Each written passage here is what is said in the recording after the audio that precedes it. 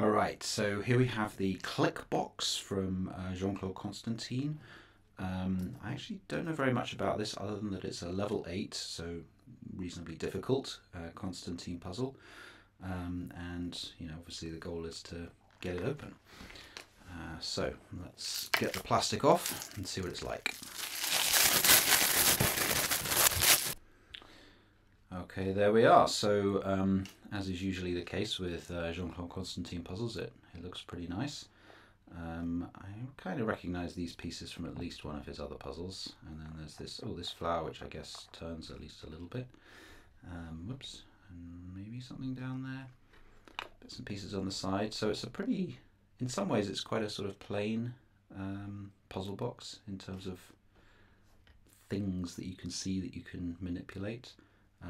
But it's got a very pretty pattern on the front here, although it's a bit scuffed.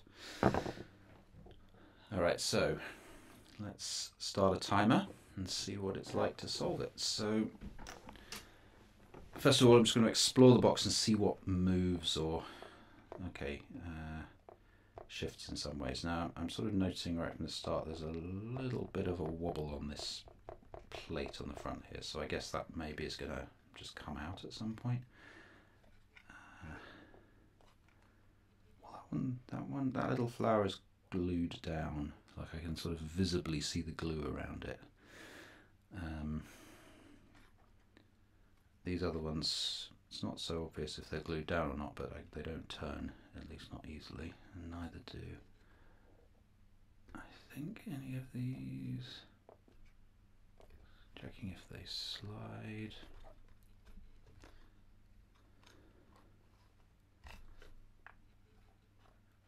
Okay, so it doesn't go in. Alright, so far the only thing that I've found that moves is this flower in the middle. Oh, ooh, wow, that really clicks. Okay, so as a reminder, this is called the Klick box. I guess we know why now. Klick. That is a really loud click. Does it go the other way?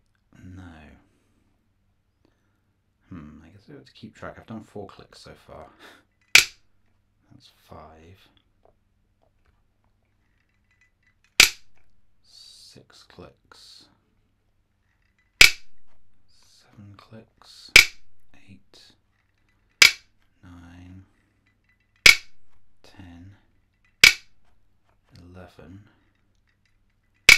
12, 13, let's see,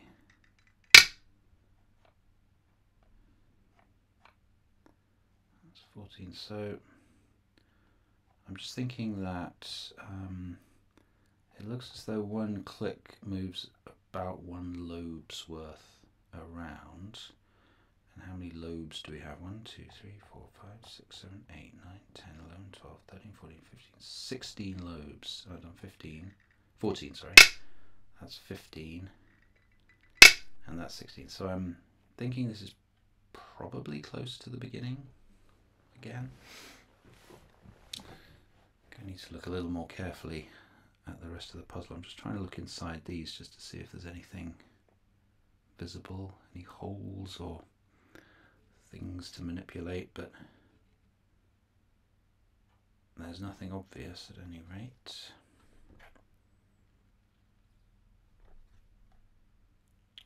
No.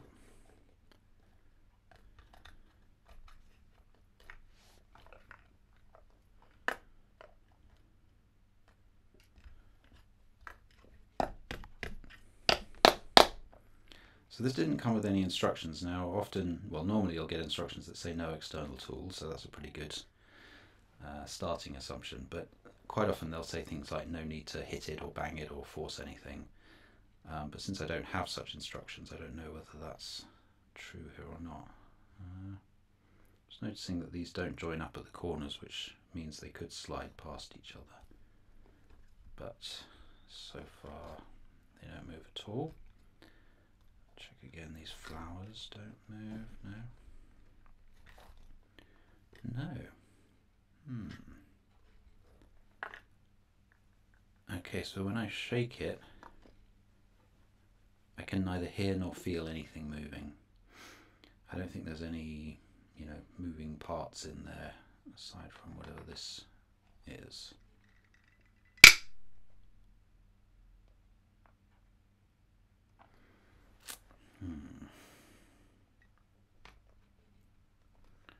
Well, that is very mysterious then, isn't it?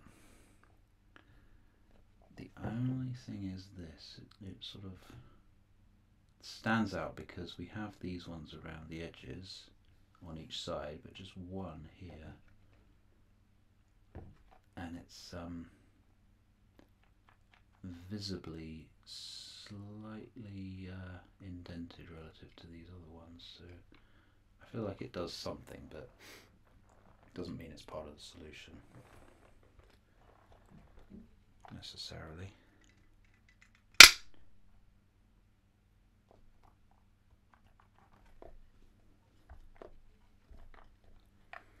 Okay, so what I'm going to do, the only thing I can think to do is click this 16 times, which I think gets it back to the beginning, and after each click just go around and try things. See if one of those 16 states happens to be the right state to get to. So let's see.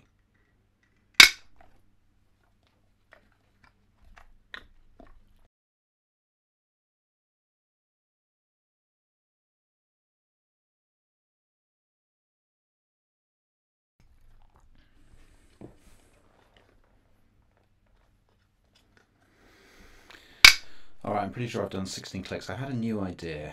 The only idea I can think of is that you have to turn this until it just is about to click but not clicked. That's the only other state that I can think that you can get into, right? So you've got this state, and then you've got this state, but that's, I think, the same, at least as far as I can tell. So the only different state is the one where it hasn't quite clicked. Ooh. But it's hard to get there. So I want to sort of hold it just before it's going to click. Let's see what that does. Nothing, I guess.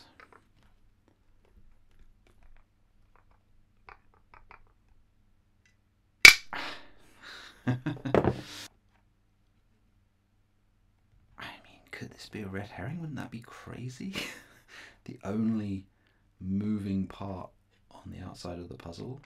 Surely it cannot be a red herring. It has to be a part of the solution, right? I just have no idea what it's doing. What could the idea possibly be here?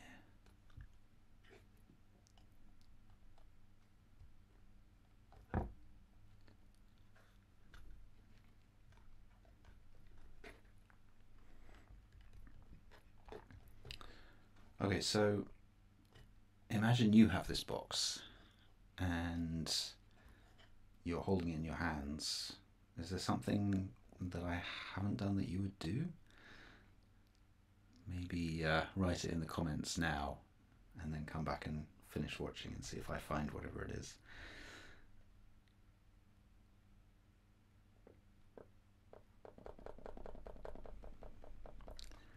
This is the thing with this puzzle, I just don't have much sense of what the possible actions are.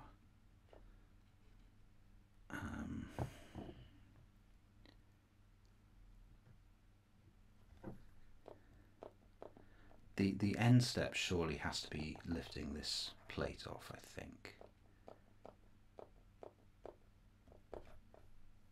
It doesn't look as though you're going to get in any other way. Well, I suppose it's possible this could come off, but it doesn't seem that likely to me.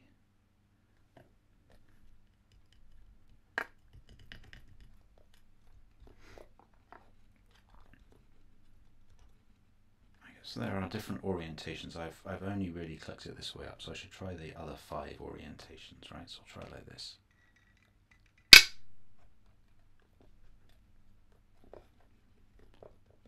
Did anything new happened? I don't think so.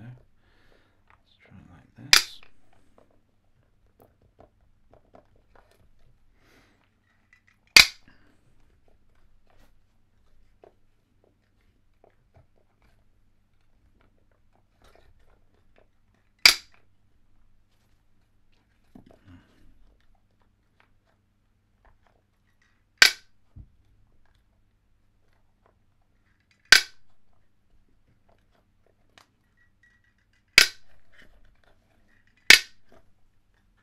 Okay, there's one other thing I haven't tried, which is turning it really quickly.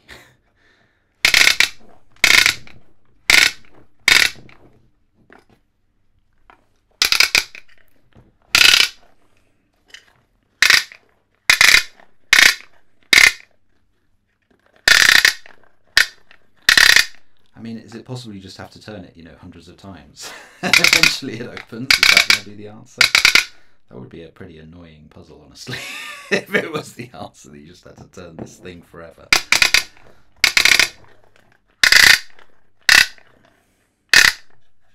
I can't think anything like spinning is going to help, because you'd hear moving parts if there was a spin in the solution, but yeah, that rattle was just this plate, I think.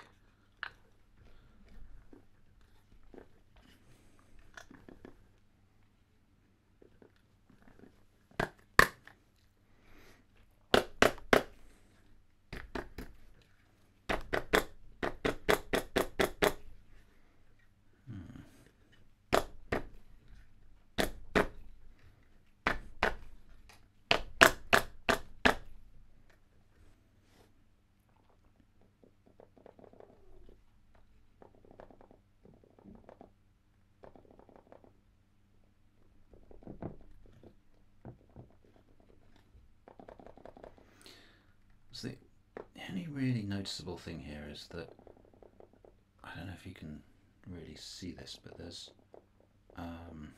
maybe 0.5 millimeter of give in this corner there, whereas in this corner there's 0 give. Oh, unless I really press hard, actually.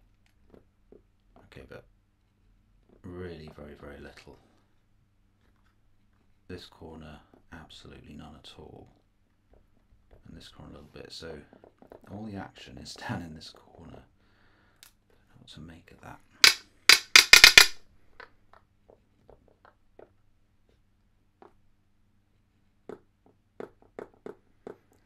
There's something that happens when I push on this corner. Oh yeah, the whole of this end lifts up.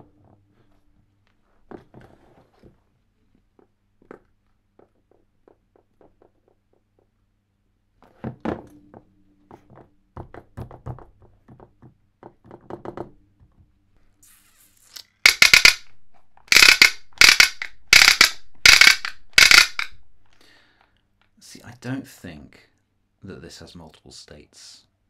I think it's sort of one of those things where I'm just, you know, pushing a piece of metal past another piece of metal and then back again or something like that, and it just clicks as it goes by, and then it's back to where it started.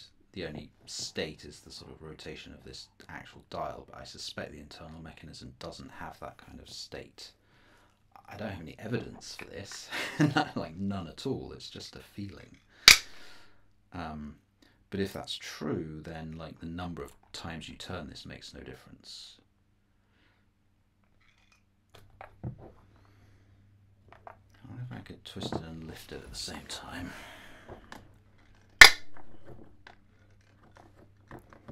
It's actually very hard to do because there's not much room between the height of this and the height of the panel on the front of the box is like 1 millimeter. So getting a grip on it is not that easy, and it doesn't feel like it's going to lift up.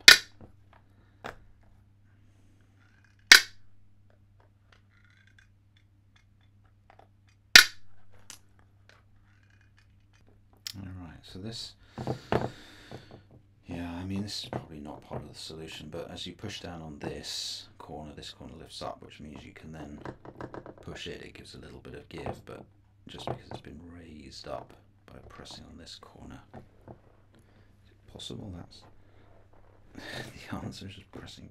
Oh, look at that. Is that new? Can this possibly be part of the solution? I just...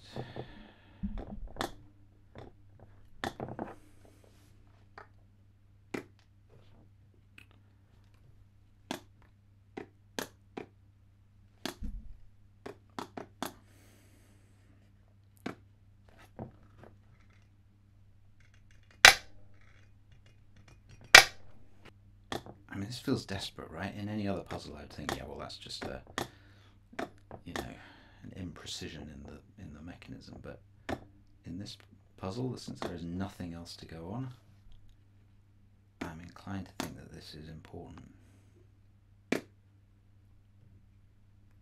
And the question is, what can I do now that it's pressed in like that?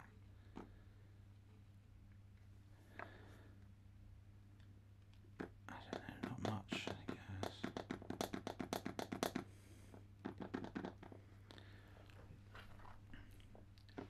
The only thing I think is if I can hold these two down at the same time and turn the dial, but I think I'd need another hand for that. Or maybe not. Let's do it like that. There we go. Okay, this is interesting. Yeah, so I think this is true. I think as I turn the flower dial here, this lid lowers a little, or is it just that I'm putting pressure on it? It's a bit hard to tell. No, definitely. Ooh, that is interesting. Okay, so when the flower gets a certain way round, it hits something that pushes up on this. What does that mean? What could that possibly mean? Well, it means not very much. It probably just means that this is part of the solution, but I think we knew that. Does it imply anything about this? Or is this just because, you know, it's being held shut at the moment and once it's released this will open it? I do not know. Okay, let's try this again. So I'm pressing down really hard in these corners. So this is now lifted up, just tiniest amount.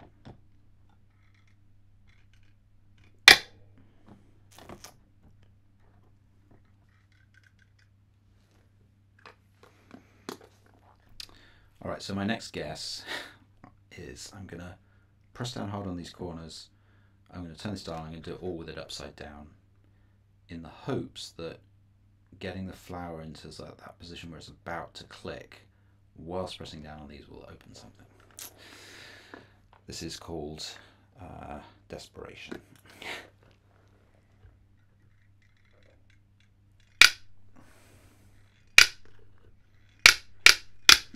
Oh!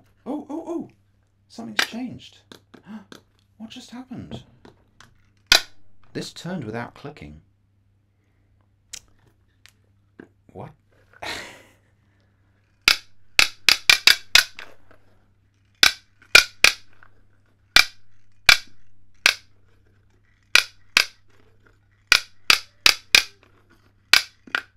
There it is again. Is that it? So maybe I was wrong. Maybe there is an internal state. Or is it something else? Does it matter that it's upside down? Let's just see if I can repeat that this way up.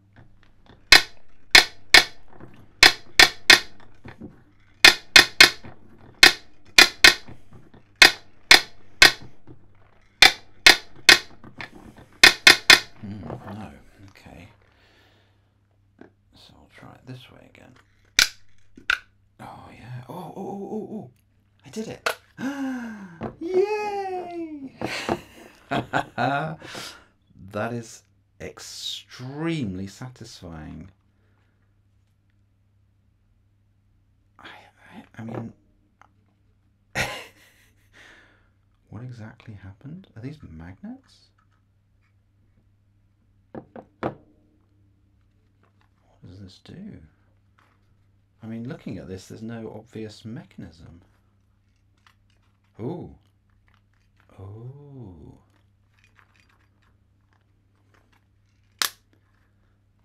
Okay, yeah, I was sort of right then, I think. There's just there's the state where that is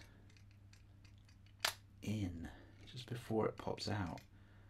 And I guess what you're doing is you're lifting this up by pushing down on here and getting it at just that moment. I guess the upside down thing was just sort of gravity helping a little bit. The thing is that, yeah, these are metal, so I'm guessing these are some strong magnets that just hold it in and make it harder. Alright, so it took me about 30 minutes to solve.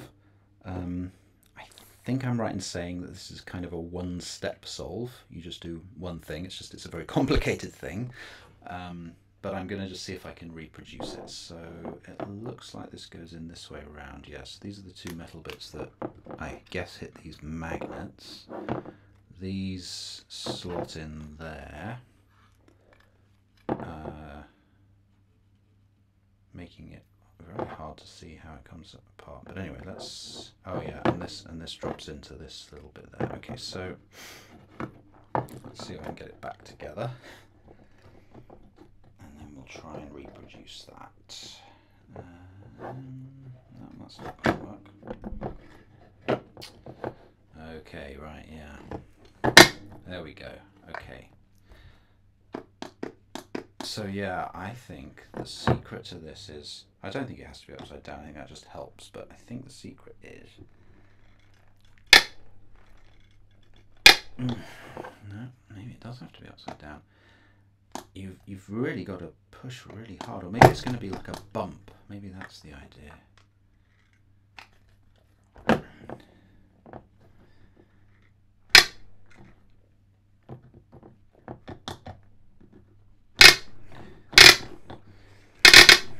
Let's try it upside down again. I mean, actually, upside down, well, no, it's just the way I'm holding it, but this way, with my fingertips on the top, which is easier to do upside down, you can really apply the pressure there. My fingertips going white, so.